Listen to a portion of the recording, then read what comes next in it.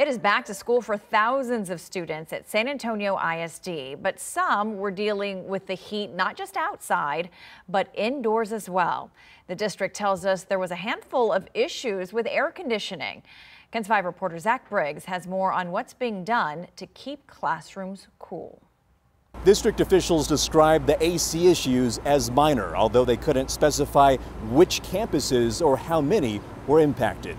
The district says they are following mitigation plans to address AC problems, which have affected single classrooms or non-learning spaces. A few chillers also went offline, but were back up and running as of mid-morning.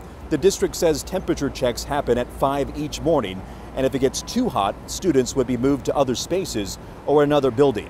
Portable AC units also ready to go in emergencies. Here's Alejandra Lopez, president of the San Antonio Alliance, the union that represents workers in the district. You know, there's really no excuse for the first day of school leading to less than perfect conditions for staff and for students. I am encouraged to see that they have plans in place, and I think we're all invested in working on long-term solutions.